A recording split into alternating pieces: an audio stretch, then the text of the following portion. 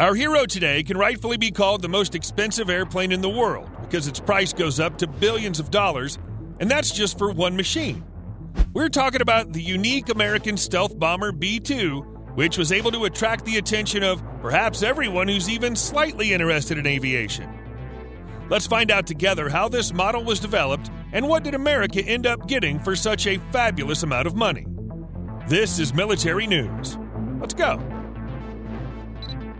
Northrop B-2, or Spirit, is a heavy subsonic strategic bomber designed to break through the air defense of the enemy.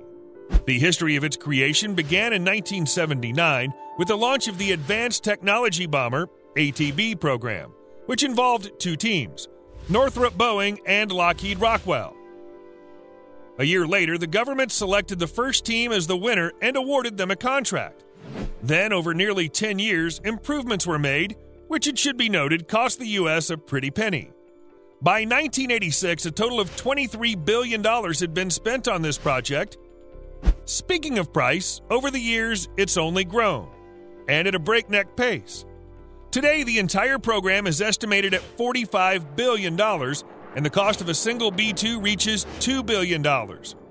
Yes, it's clear now why out of 132 conceived, only 21 aircraft rolled off the assembly lines. By the way, each bomber in this series is symbolically named after a state in the country. The presentation of the aircraft took place in 1989 at the U.S. Air Force plant in Palmdale, California, where it was assembled. Moving on to the description of our hero, it has a very unusual appearance, flat and sliding, without the usual fuselage and tail fins. However, all this fantastic design is just the aerodynamic scheme flying wing. Thanks to this scheme, the entire mass is evenly distributed along the wingspan, and the bending moment of the supporting structures is several times less than that of a conventional airplane. By the way, for Northrop, this is not the first fighter designed according to this scheme. I'm referring to the old YB-49, which most likely became the prototype of our hero. This unusual boomerang-like flying machine turned out to be rather wide, with a length of almost 21 meters and a wingspan of 52 meters. The glider was covered with a special radio-absorbing coating consisting of composite materials based on carbon and graphite. In the forward part of the center wing is placed a two-man crew cabin. By comparison, the B-1B cabin consisted of 4 people. The pilot's comfort was also considered, as there was a galley, a bunk, and a toilet. The B-2 was equipped with the most powerful avionics. The avionics, airborne avionics, include AN/APQ-181 radar by Hughes aircraft, capable of operating in 21 modes. The radar's capabilities allow it to memorize the position of detected ground targets, which can be compared with stored target images. In addition to the radar, we have the FLIR surveillance system, radar reconnaissance equipment, inertial navigation system, MILSTAR communications equipment, ZSR-62 electronic warfare system, TACAN navigation system, and various sensors that signal changes in the situation overboard.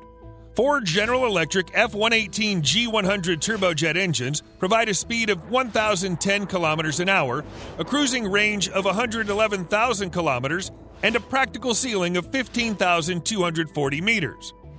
They're located deep inside the hull. The air to each pair is brought in through S-shaped ducts. Part of the air does not go into the engines, but is used to cool the exhaust and thereby reduce the heat signature. Fuel tanks are located in the wings and center plane.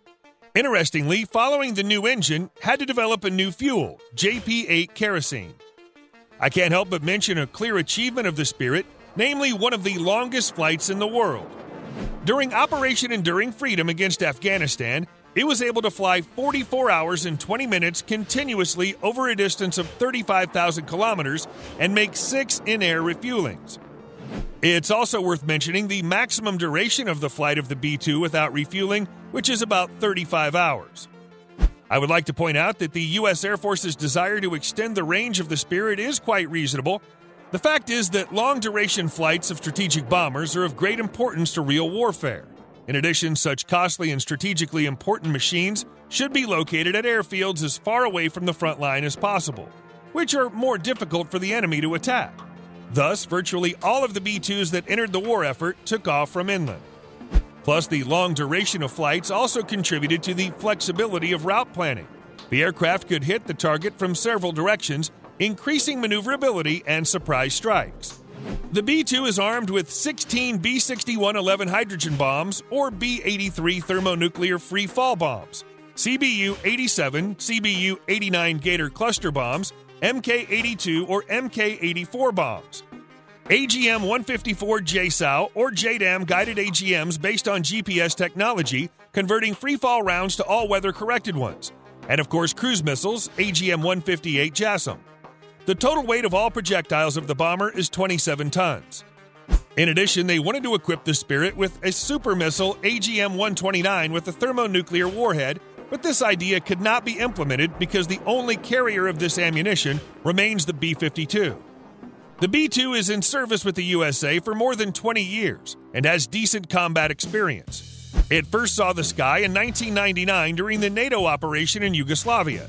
The plane took off from U.S. Whiteman Air Force Base and flew to Kosovo and back. During Operation Allied Force, the bomber destroyed 33% of all Serbian targets using more than 600 high-precision JDAM bombs. The Spirit then flew to Iraq, Afghanistan, and Libya, where it also performed well. Today, 19 aircraft remain in service, based at Whiteman Air Force Base, Missouri. Here, for the maintenance of these machines, built a whole infrastructure with separate hangars for each B-2 with air conditioning and fire suppression. An interesting fact is that the famous 509th Bombing Wing, which dropped some atomic bombs on Hiroshima and Nagasaki on August 6th and 9th, is stationed here. And yes, there were originally more planes, but one of them, called the Spirit of Kansas, crashed in 2008. In addition, there are rumors of several more of these models which crashed in Yugoslavia, but officially these versions have not been confirmed.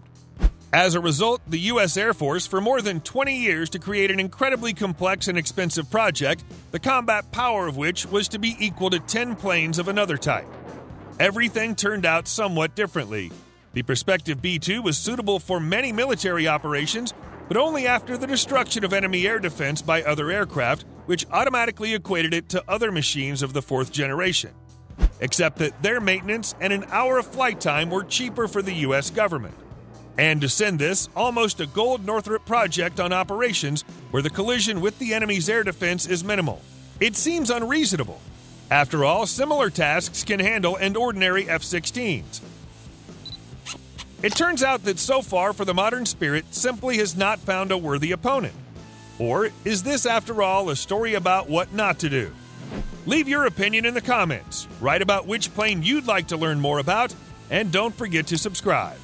See you soon.